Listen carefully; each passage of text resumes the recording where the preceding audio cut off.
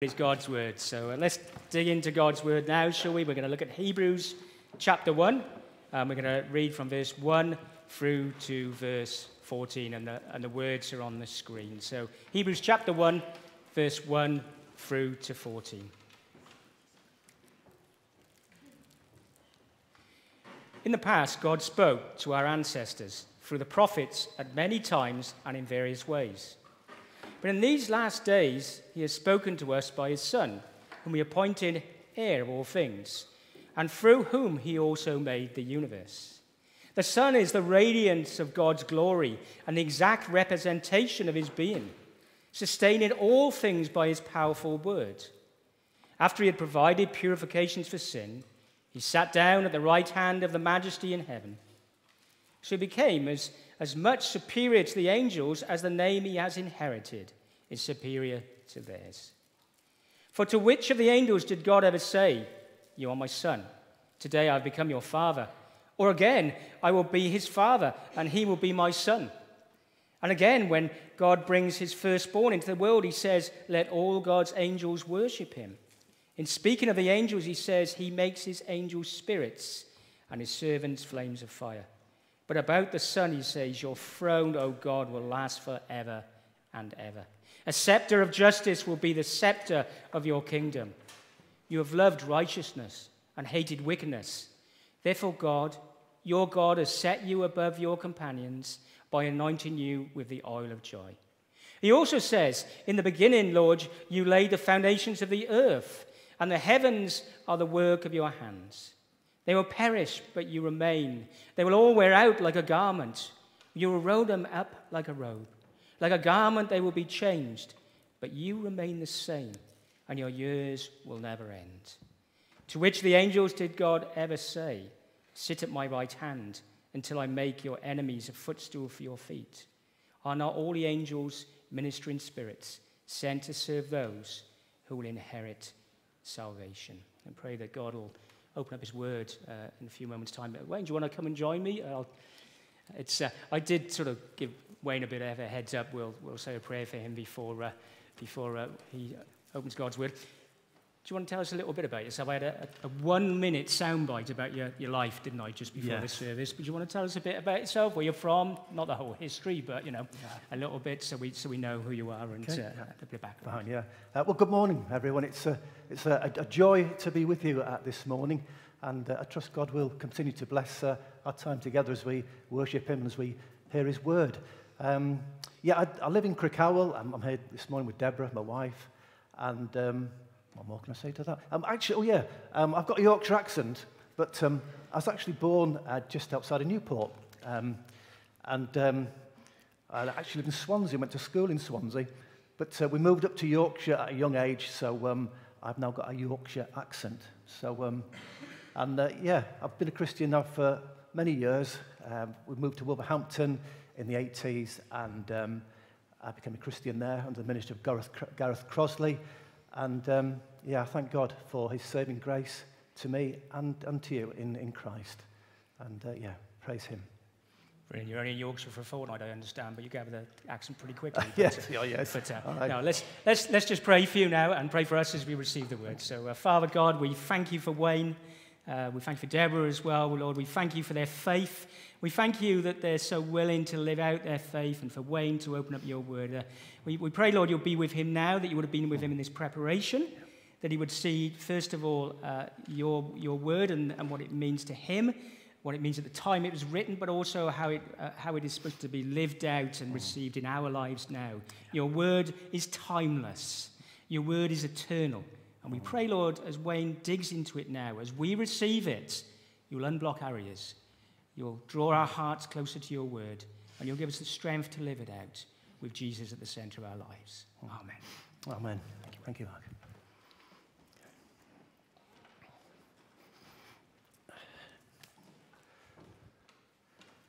I should also say that I bring the greetings of the church at Crickhowell, at Christ Church, Crickhowell. We used to be Crickhowell Evangelical Church up till 18 months or so ago, and we then decided to change the name so that the church name actually said what it does on the tin, as it were, Christ Church. So we're now Christ Church at Crickhowell. So I do bring the greetings, and I know one or two of you do know some of the folk at Crickhowell, so I know they'd want me to pass their love on to you as well.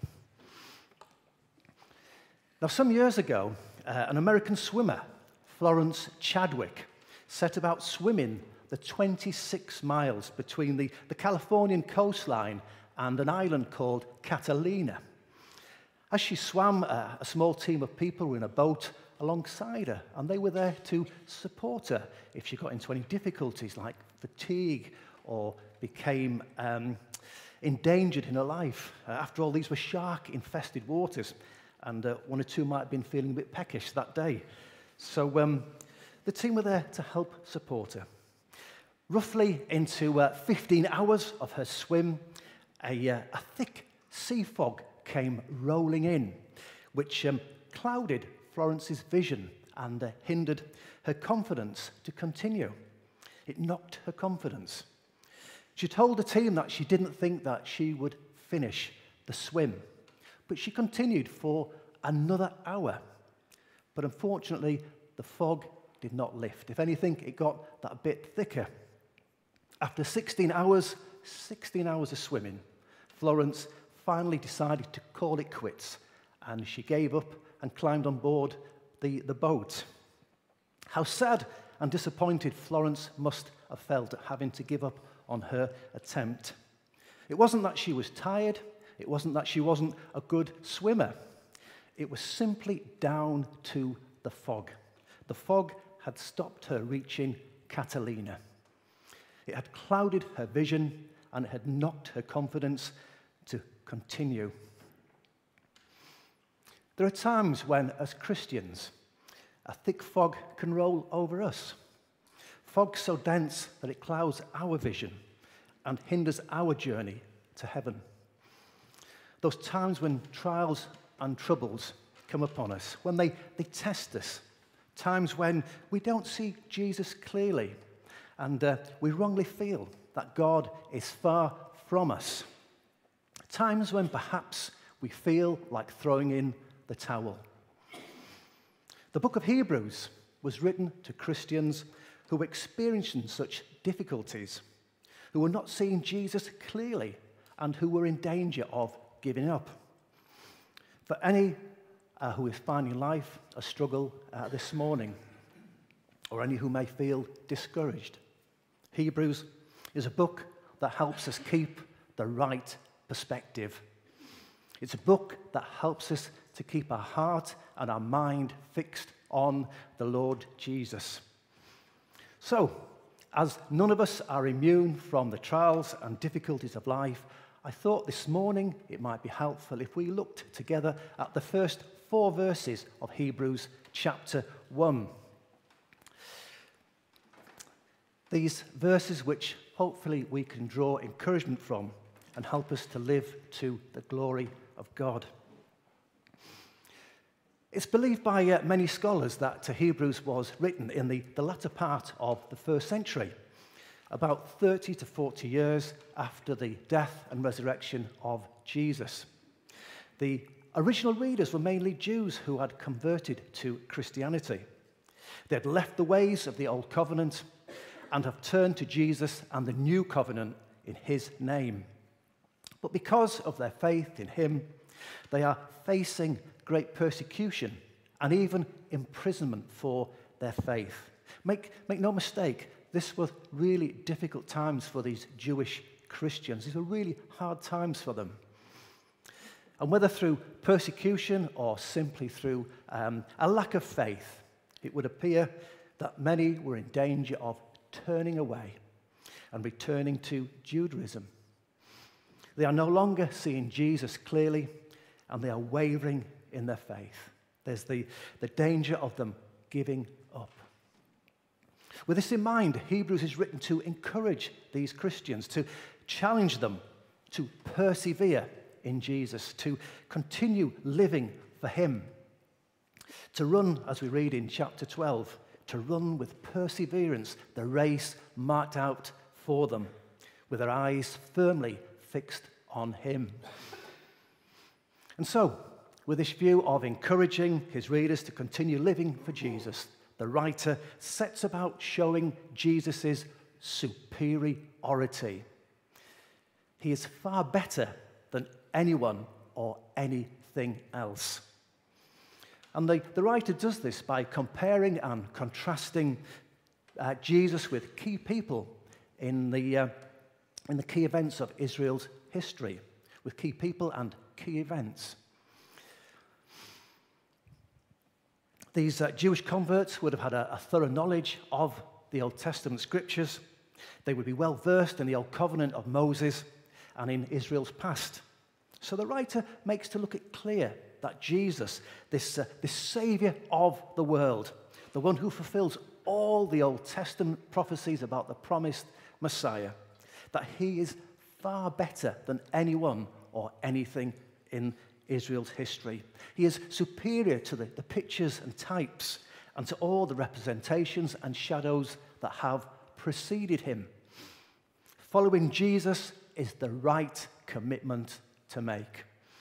Why would anyone want to return to the old covenant of Moses when they have the new and the better covenant in Jesus' name? The new covenant in him is the only way forward. For any this morning going through difficult times, who may be finding things tough and hard going, hopefully, by God's grace, you will find encouragement in these words of Hebrews. And for any who are yet to turn to Jesus, may God help you see that following him is indeed the right commitment to make. In verses 1 to 3, we have what's been described as probably the most concise and comprehensive New Testament statement of the superiority of Jesus. These 3 verses are not only an introduction to the book, but they're also a summary of the book. And in this summary, we see who Jesus truly is. In them, we see the preparation for Jesus. We see the presentation of Jesus, and we see the preeminence or the superiority of Jesus. Hebrews begins with reference to the Old Testament. In the past, God spoke to our ancestors through the prophets at many times and in various ways. The Old Testament focuses on the preparation for Jesus' coming. From Genesis 3:15, the first pointed to Jesus and to the gospel, right through to Malachi, where we have the reference to his return in judgment. Jesus is the focus. And the Old Testament is full of prophecies about a promised Saviour. Prophecies which only Jesus could and would fulfill. Prophecies like those found in Isaiah and Micah about the Saviour's birth, that he will be born in the town of Bethlehem, and that he'll be born to a virgin. Jesus is the one pictured in all the sacrifices and ceremonies found in the first 5 books of Moses, from Genesis to Deuteronomy. He is the great prophet, priest, and king promised time and time again. Before Jesus became flesh, God spoke to the people through his prophets.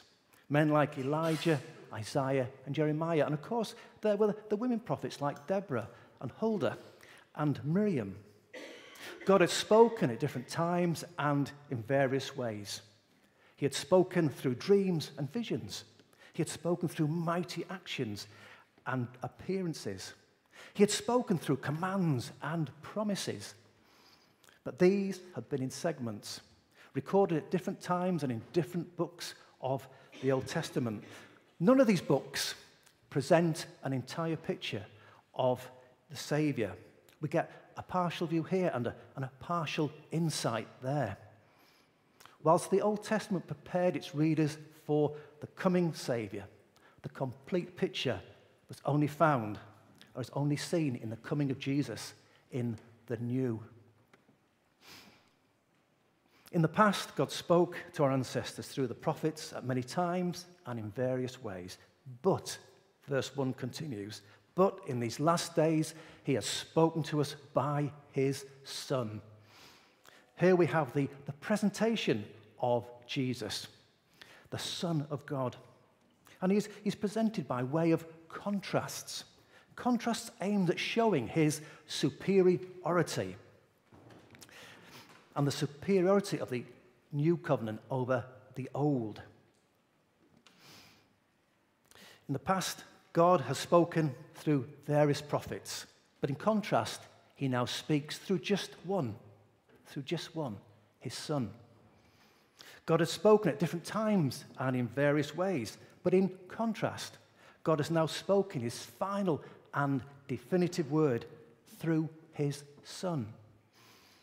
In the Old Testament, God spoke through men and women who were by nature sinners.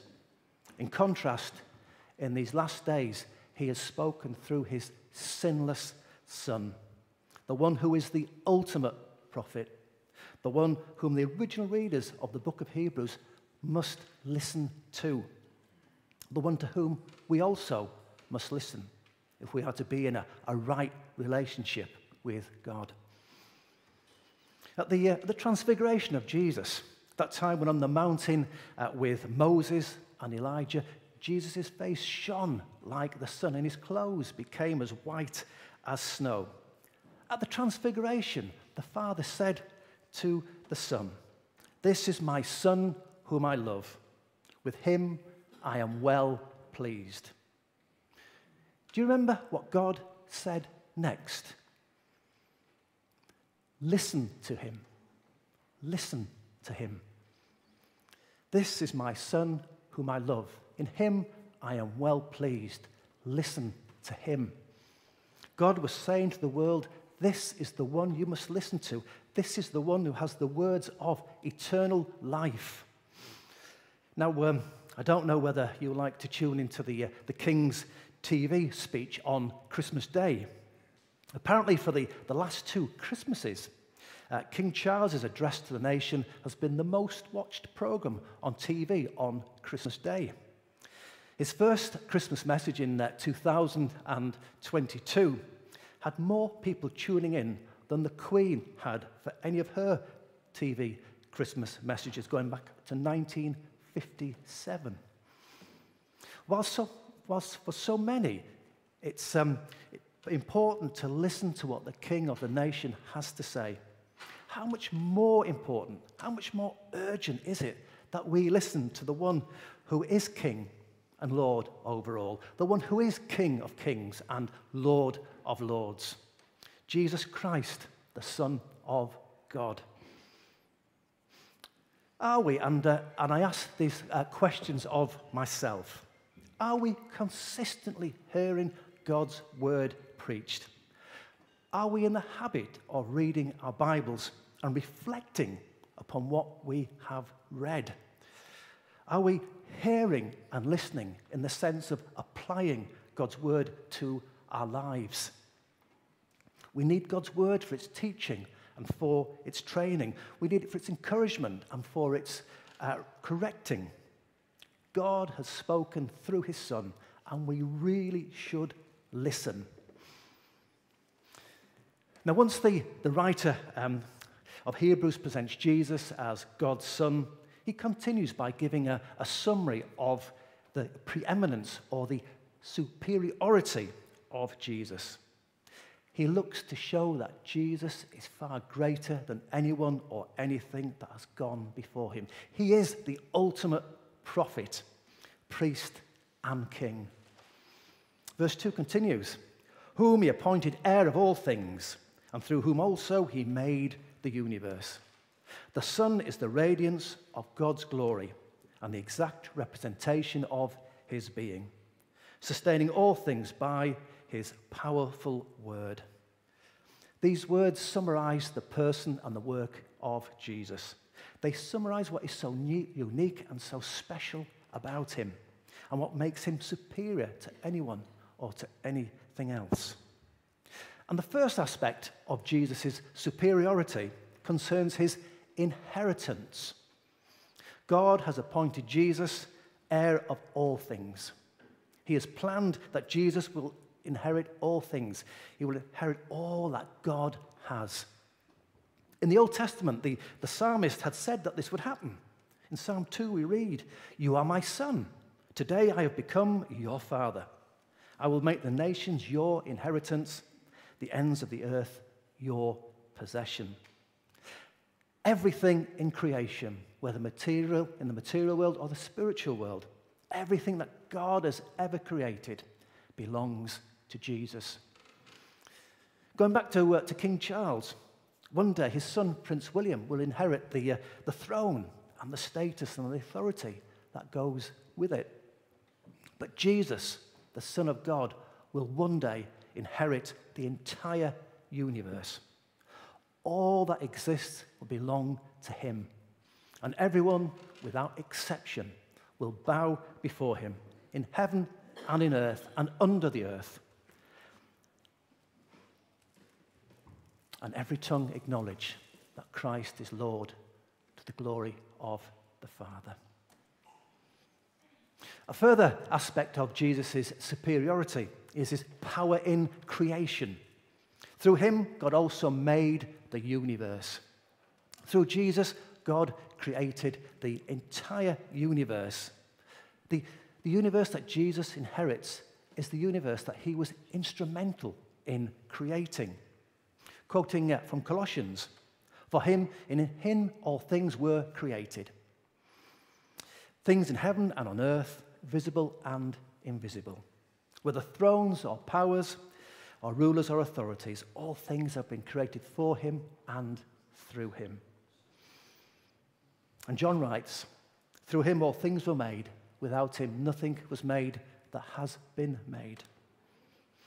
Now, I'm no expert in Greek. I'm just thankful to have a grasp of the English language. But apparently the word universe in verse 2 means the ages. The ages. Genesis 1:14 tells us one of the reasons why God created the stars and the planets was for them to be signs to mark the passages of time, to mark the ages. If we just consider the moon, it does exactly that. It continually orbits the earth every month with clockwork precision. Jesus not only made the universe, he also created everything that goes with it, including time and order. I mentioned the moon. How about the sun, this continual burning mass that gives light and warmth to the earth? If it was hollow, the sun could hold over 1 million Earths. That's some size.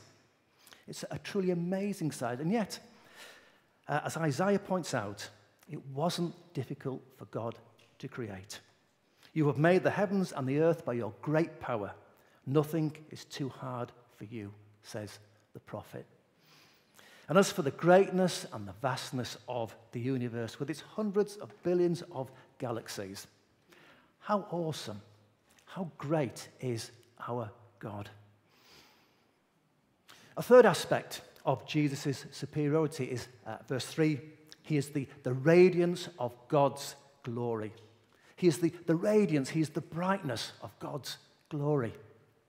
In the Old Testament, the glory of God was the visible and an outward sign of God's presence. When God gave the law at Sinai, the glory of the Lord was present on the mountain.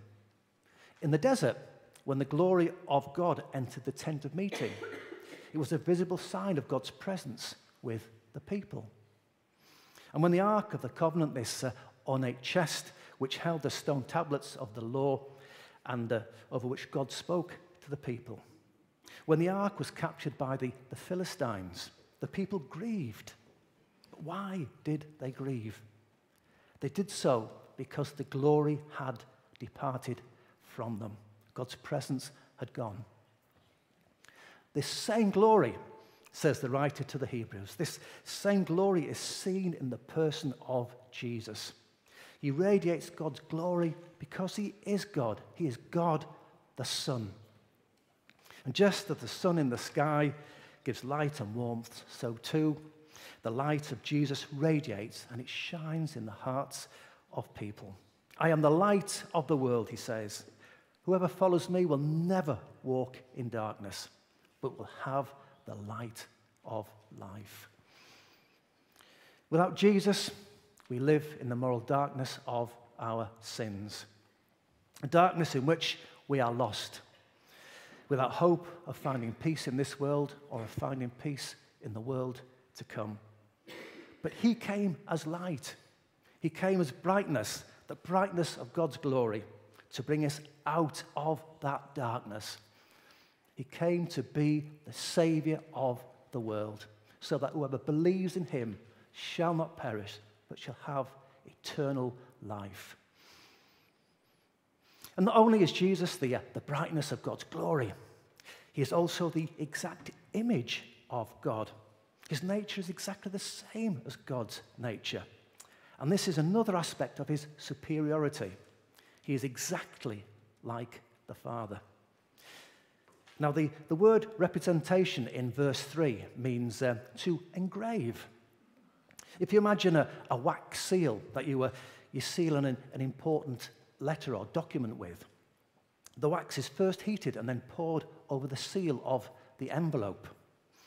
And then the stamp, which bears the initials or the crest of the person sending it, is stamped on that wax. The initials or the crest left on the wax is exactly the same initials or crest that's found on the stamp. It's the exact image. Jesus is the exact image of God. In all his character, in all his nature, in all his abilities, the Son is exactly like the Father. God is perfectly revealed in and through him. He gives a clear picture of the nature of God because Jesus is God. If you want to see God, look at Jesus, the exact image of the Father. Jesus even says, anyone who has seen me has seen the Father. And what's more, not only have all things been created through him and for him, Jesus also upholds all that he has created. He sustains all things by his powerful word. Going back to the sun and the moon, if the Earth's orbit around the sun was increased or decreased to the slightest amount, we would either freeze or we would fry. If the moon's orbit around the Earth weakened, the ocean tides would greatly increase, causing total havoc, far, far worse than any tsunami. Jesus prevents such disasters happening by perfectly maintaining the universe's intricate balance. He ensures the universe is a cosmos and not a chaos. He controls everything from the greatest galaxy to the smallest part that forms an atom. He sustains all things by his powerful word. And by talking about Jesus' work in the universe, the writer to the Hebrews wants his readers to see that Jesus is equal with God, that he is God, that he is the Son of God. And only Almighty God, as every Jew passionately believed, only God could keep the planets in orbit by his word of authority and power. Because of his great power and mighty strength, says Isaiah, in reference to God and the stars. Because of his great power and mighty strength, not one of them is missing.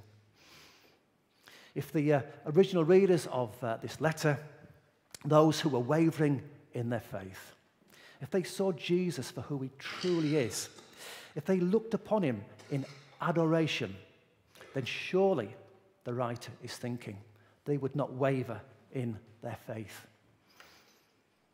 I wonder, is there the danger, and again I challenge myself with this thought, is there the danger that we don't see Jesus clearly enough, that we limit our vision of him, that our thoughts of him are nowhere near as great as they should be? Perhaps we need to pray the prayer of Richard of Chichester, the 13th century bishop. May I know thee more clearly. love thee more dearly, and follow thee more nearly day by day. And if or whenever your faith is wavering, remind yourself of who Jesus truly is. He is God. He is the eternal Son of the living God. God the Father has appointed him heir over all things. Through him the universe was made. Without him nothing was made that has been made. He is the very brightness of God's glory and the exact image of his being. And he upholds all things day and night by his powerful word. And verse 3 continues. After Jesus had provided purification for sins. At this point, the writer to the Hebrews turns our attention from whom Jesus is to what he has accomplished through his earthly ministry. The one who created the universe, the one who's made us, didn't remain outside of his creation. He didn't remain distant to it. Instead, the Son of God became one of us. In the words of the carol, he came down to earth from heaven, who is God and Lord of all. And he became one of us to save us from ourselves. Jesus became flesh in order to save us from our sins and the consequences of our sin, death and eternal separation from God's love and from God's mercy. Because he lived a perfect, sinless life, Jesus was able to take the punishment of our sins. Instead of us being punished, he took our punishment. And he paid the price of our sin in full by laying down his life on a cross.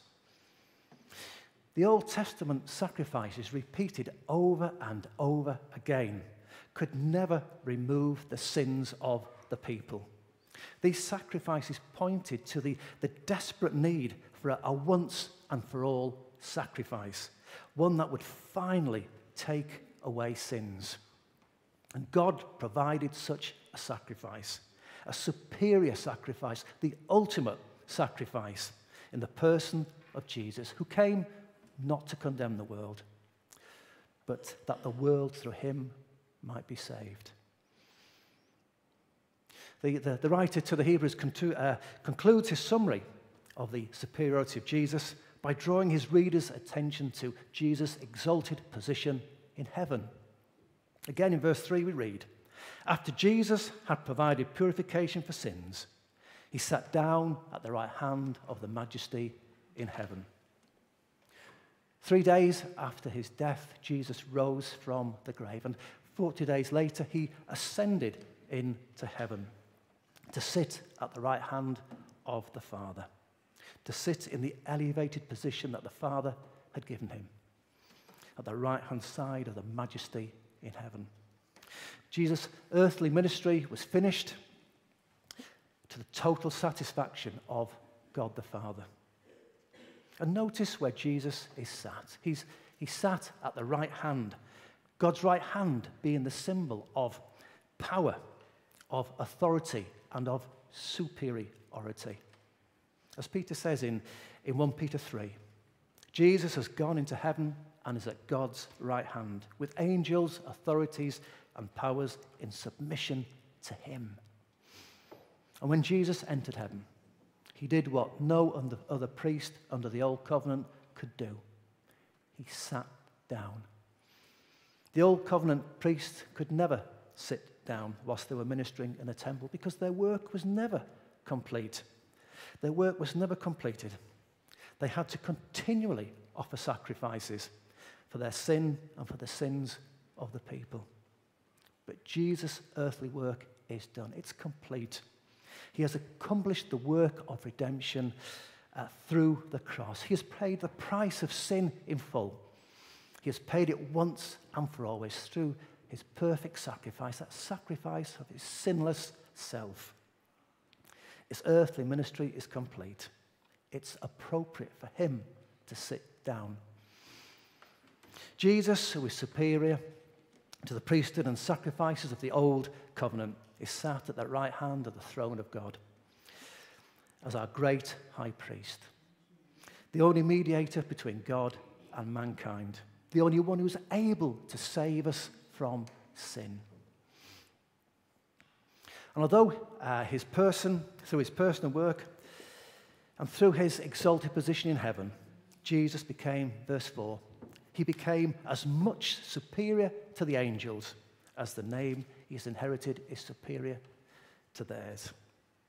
The Jews in biblical time esteemed the angels greatly. They had great reverence for angels, these messengers of God sent directly by him to minister on his behalf at crucial times. We only have to turn through the pages of our Bible to see how wonderfully God has used angels to serve him. After God, the Jews esteemed no one higher than angels. God came first and then the angels. And so the writer to the Hebrews, by saying that Jesus is superior to the angels, that he's inherited a superior name to them, he is saying that Jesus is none other than God. And that is why Jesus is superior to the angels, because he is God, come in flesh. For in Christ all the fullness of the deity dwells, lives in bodily form. Colossians 2 verse 9. Well, in these opening verses of Hebrews, we see the great truths regarding the superiority of Jesus. His inheritance of all things, his work in creation, his nature as God, his atoning death for sinners, and his exalted position in heaven, and his superiority to the angels. Truths which all proclaim the true identity and rightful position of Jesus. There is no one superior to him. There's never been, and there never will be. Going back to the swimmer Florence Chadwick, apparently as she sat in the boat after giving up her attempt to swim the 26 miles to Catalina Island, it became clear that had she continued, she had less than a mile to go. She had swam for over 25 miles, but unknowingly had given up with less than a mile remaining. The fog had clouded her vision and destroyed her confidence to continue. She couldn't see that she was in touching distance of her goal. After the swim, Florence said, "I'm not excusing myself, but if I could have seen the land, I might have made it." Let's not let the fog hinder us on our journey to heaven. Whenever we face trials and troubles and we can't see clearly ahead, let's continue to hold fast to Jesus, continually fixing our heart and our mind on him, remembering he is God, he is the Son of God, that he is superior to anyone and to anything. And he promises, as we read in Hebrews 13, he promises that he will never leave us or forsake us. These words, "Never will I leave you, never will I forsake you," found in Hebrews, are taken from Deuteronomy 31 verse 8. Words spoken to Joshua, but which apply to all those who are in Christ. Let me close by reading those words to you. "The Lord himself goes before you and will be with you. He will never leave you or forsake you. Do not be afraid. Do not be discouraged." Do not be discouraged. Following Jesus is indeed the right commitment to make. Never let the devil tell you otherwise. We have a wonderful Savior, and to him be all the glory. Amen.